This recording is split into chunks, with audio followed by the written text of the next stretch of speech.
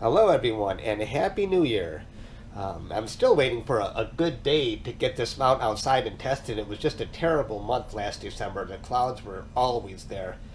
But in the meantime, I wanted to show you one cool feature with this new CGX mount. And it should be a standard feature with every mount.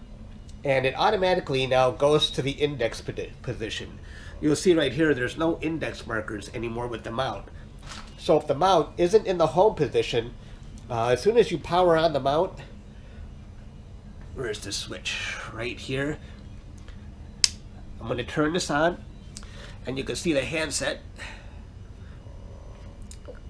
Alright, it's ready. You're just going to hit enter, and it'll say set switch position. There's nothing else to do here, so I'll just hit enter again. And you'll see the mount. It will automatically go to the home position, so you never have to bother with that anymore. It's a little convenience feature that any little convenience you can get out of this, I'm all for it.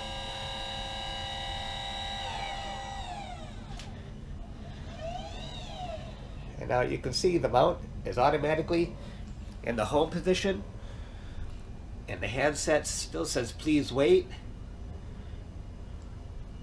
Okay, now it's ready.